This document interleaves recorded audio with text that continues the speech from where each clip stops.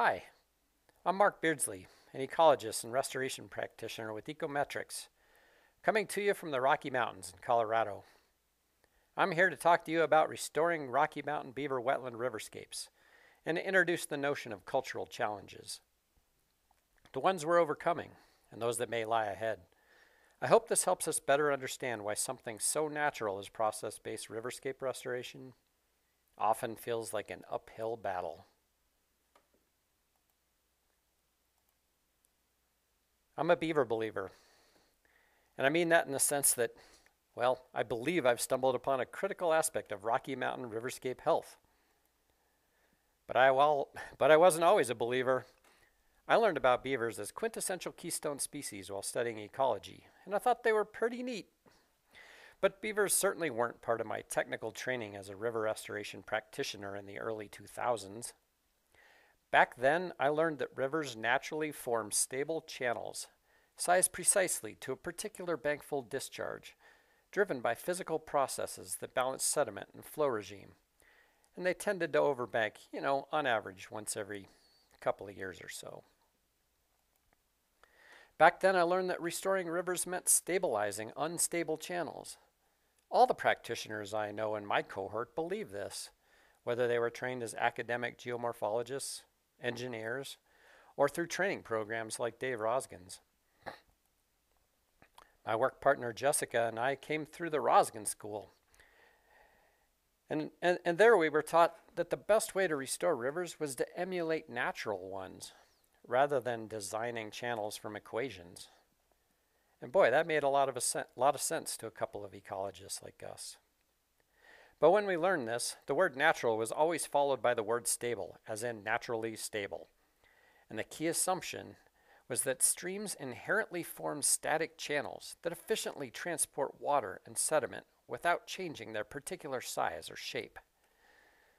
We spent years scouring the Colorado Rockies looking for these perfectly dialed stable reference channels to use as blueprints for assessment and design. We surveyed and classified hundreds of reaches in those days. Many of them looked just like this one. And we often stumbled on rivers like this. What do we do with this? It doesn't fit the model, or it doesn't fit the theory of a naturally static equilibrium channel form. There isn't even a place for it on the chart. At first, we just wrote these kind of rivers off as anomalies. Like, if we call them wetlands instead of streams, then maybe we can just assume they follow a different set of rules.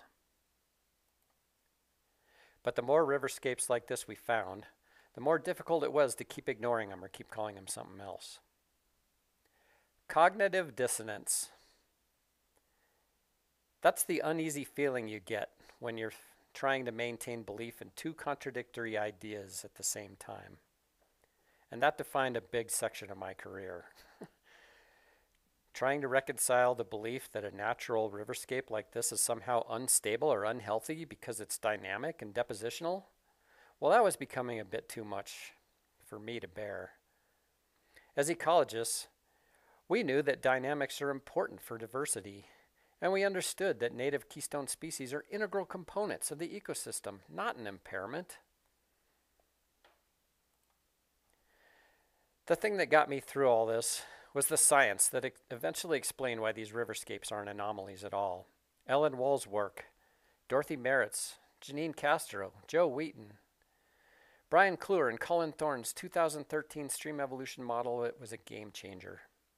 To me, this was the beginning of the end of a generation of misdiagnosing the riverscapes I was so familiar with. A new era in riverscape restoration. Yay, science! And we no longer had to look the other way when we stumbled onto a beaver dam or a complex beaver wetland riverscape like this one. In fact, we now study them as natural, healthy standards of stability and function. So yeah, I'm a beaver believer. My path to believing came through 2 decades of careful field observation, a knowledge of history, and the growing body of scientific literature. From that foundation, I can confidently state that this is a healthy Stage 0 Rocky Mountain beaver wetland riverscape. We can plot it on Nick Weber's simplified version of the SEM model. Adding the pies from Brian and Colin's paper gives us a feel for the high level of hydrological, ecosystem, and habitat benefits that come with a natural beavery riverscape like this. Look, it has vegetation and wood, and beavers use that to make dams and canals. The beaver dams and canals create ponds and wetland, and these support more vegetation and more wood, more habitat for beavers, who create more dams and canals to make more ponds and wetlands for more vegetation and more beavers. Well, you get it. It's a positive feedback loop. Or as I like to call it, it's an ecological engine. On this riverscape, all the parts of that engine are present and working. It's firing on all cylinders. But it didn't always look like that. This pictures the same river just 2 years prior.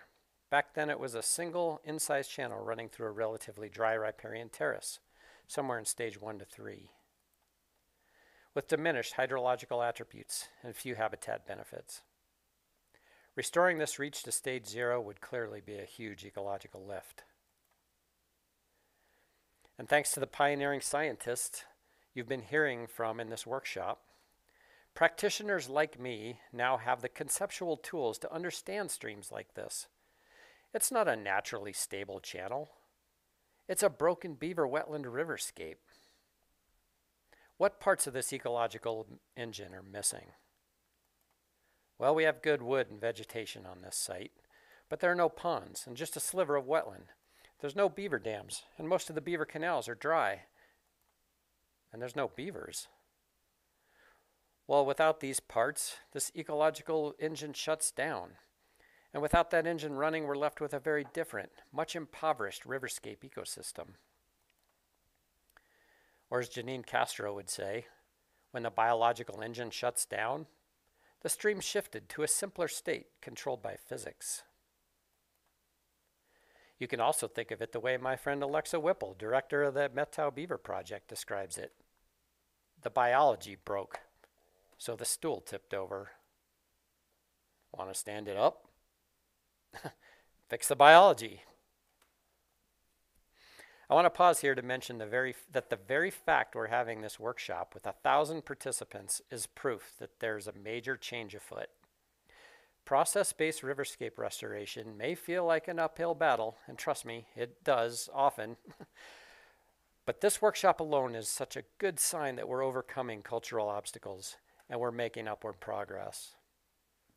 I also wanted to point out that every one of the process-based riverscape restoration examples you hear about in this workshop, well, it was a grassroots effort with a clear champion.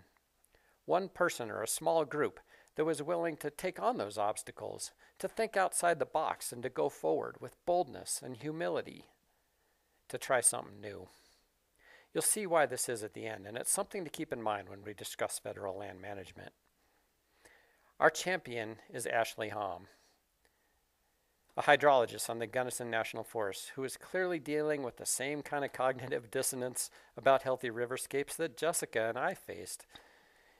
And she was facing those when she called us in 2019 to ask some simple questions about beavers. Her curiosity, critical thinking, and positive attitude is what made this flagship Colorado project happen. And it couldn't have happened if she wasn't getting support from her bosses in the agency. Well, so here it is, before treatment and after. How did we get from where this riverscape was 2 years ago to where it is now on the right? Well, we basically did this. A lot of this. Where the beaver part of the engine was absent, we mimicked it. Where the beaver dams were lacking, we built analogs or BDAs. The BDAs restored old beaver ponds and canals, and they re-wet the wetland. And since there's already decent vegetation at the site, we could hope that the restored aquatic habitat would promote and sustain beavers to complete the cycle. Get that engine fired up again.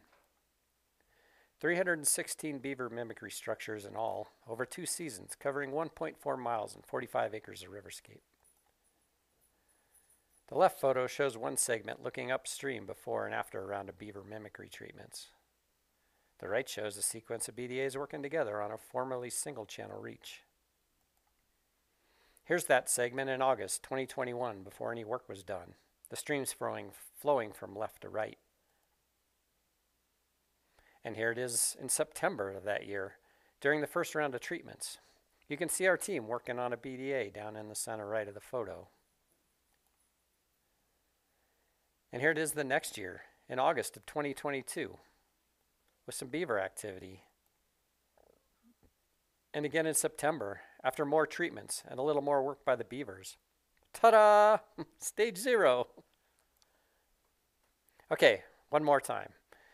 Here's the situation before and our diagnosis. And here, after a first round of treatment, some of our best beaver mimicry. And it's always our hope that the mimicry will improve habitat suitability to lure in dispersing kits from neighboring colonies. And this time we got lucky.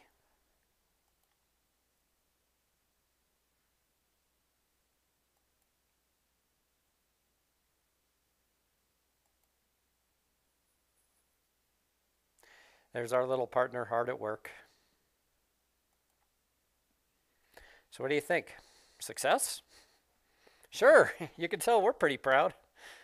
I mean, by all the traditional ways we typically evaluate river restoration projects, with before and after photos and measurements, some data, there can be no doubt. But this isn't where the story ends. We're actually just getting to the part where it gets interesting.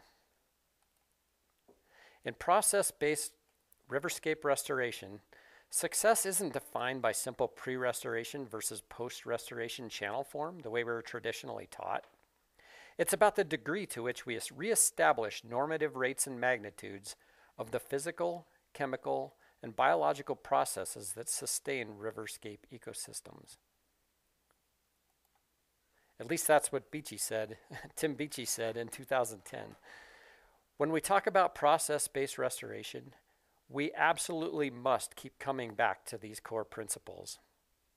Number one, have we targeted the root causes of degradation?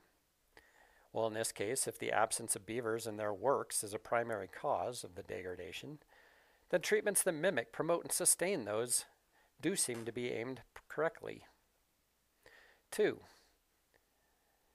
since there aren't any significant land use or societal constraints here, the actions we took seem perfectly tailored to the local potential of a Stage 0 beaver wetland riverscape here. Number three is where some nuance creeps in. When we start to think about the scale of restoration compared to the scale of the problem. And this means we have to be realistic about expected outcomes. I especially wonder about the beavers and the scale of the problem. The extirpation of beavers during the fur trade and colonial expansion was a massive global enterprise. That's not cordwood loaded up on that ship. It's flattened beaver skins. And there were lots and lots of full ships leaving the New World in those days. These boys were on a mission to extract every last beaver pelt from North America. And by all accounts, they did a pretty thorough job of it. By the 1820s, the Rocky Mountain region was considered fully trapped out. Think about that. By the 1820s, the Rocky Mountain region was considered fully trapped out of this keystone species. Extirpation of a keystone species, well, that's a massive anthropogenic disruption. The problem's one of continental scale, but here we are working to restore mile-long reaches. Oh my goodness. Process-based riverscape restoration is about processes, and processes occur over time. So let's expand the time scale of our project reach. When we look back and plot beaver pond area on this reach over the last 70 years, it seems like that activity comes and goes from the site. There was a peak of activity in the 1970s, right about the time John Denver's Rocky Mountain High hit the charts. Then it looks like the local population crashed, partially recovered, and then crashed again to zero in 2020. The spike in 2022 is the result of our work. There's good scientific evidence that this boom-bust cycle is an unnatural legacy effect of the fur trade, followed by 2 centuries of active suppression. Zooming out, we can see the project reach in the context of a broader 260 square mile watershed. And we can plot the level of beaver activity in 2019. The thick lines are reaches with frequent or pervasive beaver activity, and thin lines are sparse activity.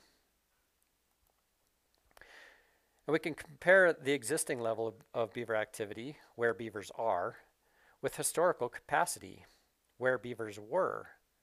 And that gives us a sense of the scale at which these keystone natural processes have been lost. On this map, the historical capacity was estimated using the Beaver Restoration Assessment Tool, or BRAT. Compared to BRAT model predictions, current activity in the watershed is about 1.5% of carrying capacity. Well, that gives me some pause. BRAT's a really simple algorithm that works well in some places and not so well in others. So it's a good idea to be a little skeptical and to follow up with ground truthing. When we do that, a professional assessment of historical capacity using more sophisticated methods and better data, it yielded this result.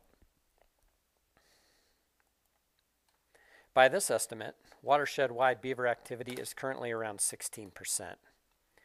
That's still pretty grim if you like wetlands and stage 0 riverscapes, but it's probably realistic. Current capacity for beaver activity, shown here in dark blue, represents the potential for beavers now. It's basically the same as historical capacity, but we've taken out the reaches that no longer support beaver activity due to current land and water use constraints or degradation from past land uses. Putting it all together, we get this. Compared to historical carrying capacity, the current activity level's at about 16%. 15% is either not restorable or would be very difficult or costly to restore due to land use constraints or past damage. And that leaves almost 70% as potential process-based river restoration of beaver wetland riverscapes. Lots of potential. Well, yeah, that's the optimist in me speaking. The pessimist is still wondering why beaver populations aren't recovering on their own. Why do the local populations frequently crash? If we see this on reaches all over the Rocky Mountain region, this boom-bust cycle. If we redraw our map in the way a population biologist or landscape ecologist might think about this problem as a patch occupancy model, well, it looks like this. Open circles are unoccupied patches and solid ones are occupied. The connecting lines are the rivers and streams, the corridors through which aquatic organisms like beavers tend to move. The pattern shows a depressed population, 16% of carrying capacity. And it's got clustered patches separated by spans of unoccupied and suboptimal habitat, where a beaver would be very vulnerable. Fragmented metapopulations like this often fail to recover due to the simple mathematics of patch vulnerability, dispersal barriers, and slow reproduction rates. This may partially explain why beavers haven't recovered, and it may also partially explain how we can help. Scaling up to the watershed, one wise strategy might be to prioritize reach scale projects together to create larger and better connected clusters in order to decrease patch vulnerability and increase recolonization frequency. Do you guys see what just happened here? We just applied metapopulation biology to a stream restoration project. And of course we should. Biological problems require biological solutions. Applying the principles of process-based riverscape restoration, it forced us to think bigger than the channel, broader than the reach, and across multiple disciplines.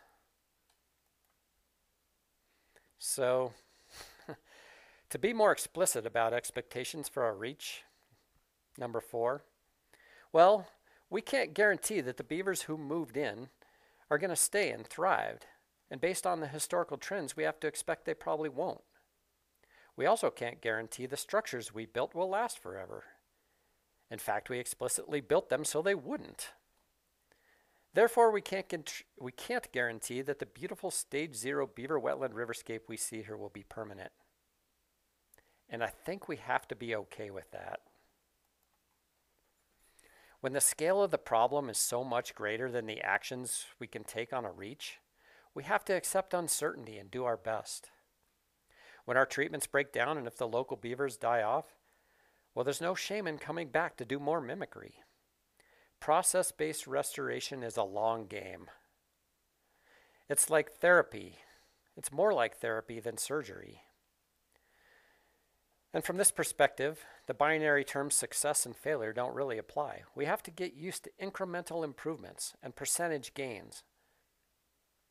One big cultural barrier to process-based riverscape restoration is going to be learning how to let go of the expectation of permanence. So I think success is too strong of a word. Let's just say we're happy with the progress. This brings us to the big question about why we do it. Restoration, I mean. Why do we restore healthy riverscapes? Well, I'm not at all shy to admit that my main motivation is a general respect for life and biodiversity. Doing something to help the critters who depend on these habitats. And there's so many of them, as artfully rendered by Tori Ritter's amazing diagram. But I'm not here to push that stuff on you. I know most people have more pragmatic goals. For most of us, it's about what these riverscapes can do for us. The potential for natural infrastructure benefits are attracting a lot of attention to our humble little project. The local conservation district is interested in the potential of riverscapes to capture and retain sediment from wildfires, hoping that they'll keep that sediment out of their reservoirs downstream. The U.S. Geological Survey wants to study how restoration affects water retention and groundwater recharge. Our Water Conservation Board wants to know how this kind of work affects stream flow.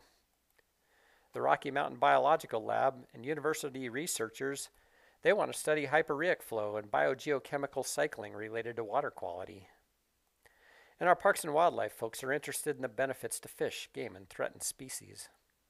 These are all awesome benefits and real practical reasons to restore naturally healthy riverscapes.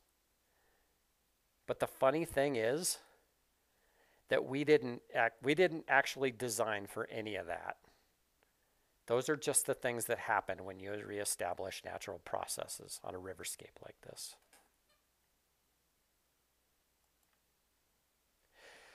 If process-based riverscape restoration sometimes feel like an uphill battle, and I keep telling you it does, often, well, I think that's because we're asking practitioners and land managers to think in an entirely new way, with a different and expanded skill set. We're not asking them anymore to identify specific purposes, to set a very specific set of objectives, and to design solutions to those objectives. And we're not asking them to build permanent infrastructure. That's the past model, a top-down approach based on controlling nature. Instead, we're asking them to understand ecological health, to diagnose disruptions to the natural processes, and to prescribe treatments that nudge them back into place, and to keep being stewards of these lands to keep them working. The new model is a bottom-up approach based not on controlling nature, but on supporting it. We're asking people to be stewards rather than masters of our riverscapes. That's a huge philosophical shift, but it's an important one, and it's going to take some time, maybe a generation. It's an uphill journey for sure, with lots of challenges, but we're off to a good start. Thank you.